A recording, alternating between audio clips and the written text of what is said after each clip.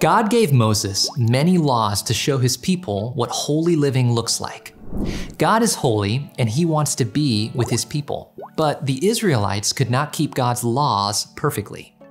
God gave his people rules about how to live, how to worship, and what to do when they sinned.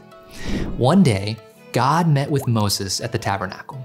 The tabernacle was a place where God met with his people and where they worshiped him.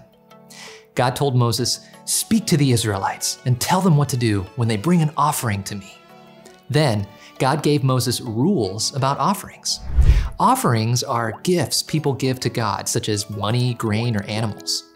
Different types of offerings were needed at different times. God also gave rules about the priests. Now, priests made the sacrifices that God commanded. The priests took care of the tabernacle and they taught people God's rules for holy living. Aaron and his sons served as the priests.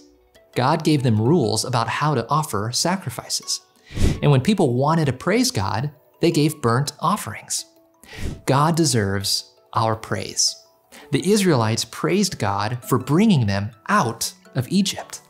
When people wanted to thank God, they gave grain offerings. God deserves our thanks.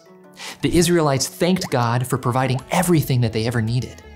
When people wanted to celebrate God, they gave fellowship offerings. God deserves to be celebrated. The Israelites celebrated God for dwelling with them, and they honored him as their king. When people wanted to say that they were sorry for a sin, they gave a sin offering. God is honored when people turn away from their sin and turn back to him. The Israelites needed to make their relationship with God right again. So the priest gave an offering so the people could be forgiven.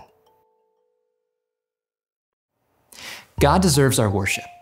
He created us to be in relationship with him, and he's provided salvation from sin through his son, Jesus.